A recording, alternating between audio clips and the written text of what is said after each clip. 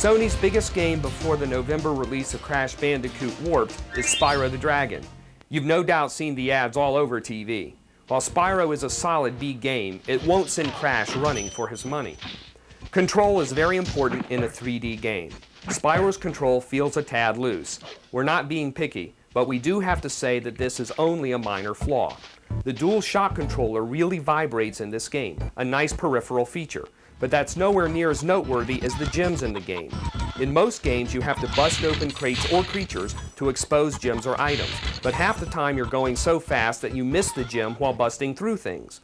In Spyro, the gem draws to you once it's exposed, so there's none of this circling back business for every stupid gem. This incredibly small touch shows a real concentration on maximizing the gameplay experience. Another example of this commitment to quality are the two options for camera movement, active and passive. Active is the best choice to keep the action centered. Spyro the Dragon is well done overall. The only real drawback is that we've seen all this before, but we haven't seen Crash Bandicoot Warped.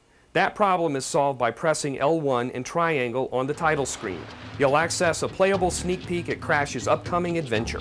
Crash, what do you suppose happened to Cortex? And what about the Cortex Vortex?